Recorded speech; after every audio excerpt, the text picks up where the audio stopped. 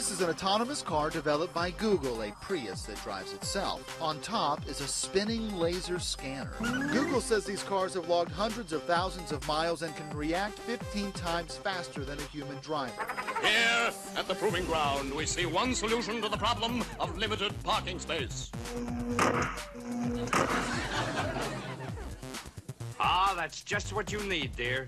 An optional feature on the Molecular Mark IV is this seat for the mother-in-law. Look out for that truck up ahead. Slow down, it's a red signal. Watch that rocket on your left. Shall we drop Mother off now, dear? Well, she's had lunch. Why wait? And furthermore, I don't know why you ever married an Alice. You had so many better opportunities. All right, back in 1960, those are some of the ideas that folks had for cars of the future. But Hanna-Barbera's Jetsons may not have been that far off. I mean, you saw what we saw, a driverless car.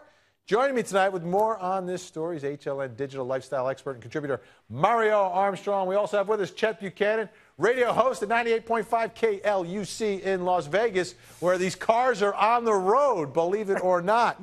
Unreal. All right, Mario, first of all, how on earth does this thing work? Well, it's going to drive you only to Google search results. So it's all advertiser driven. I'm just kidding. No, it works because basically it has some artificial intelligence built into it, GPS sensors, and other technologies that basically are surveying and understanding the area. Look, there are sensors all throughout this vehicle. It knows the lay of the land. They did this test drive already with a blind man behind the vehicle, and their test models have already driven 200,000 miles. So they're doing something right, and they have the right technology to make it work.